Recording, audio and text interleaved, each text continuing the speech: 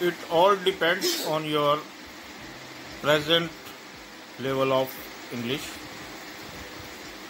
your understanding about the grammar, conceptual knowledge of grammar, and your speaking, listening, writing ability, how much correct you can write, grammatically correct, and also on vocabulary. If you are so it's a tough exam. If you are good in English above the average, and you should prepare at least 6 to 8 months for a good grasp over this language.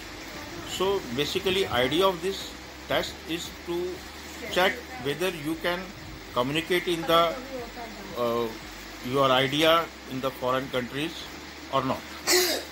So are you comfortable in English, and you can convey the exact meaning of the word you are speaking, and you can the communication should be very perfect.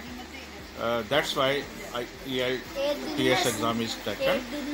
So with good time management, speed management, and reading newspaper and Cambridge school books, you can have a good command over the English, and you can clear this exam. Thank you.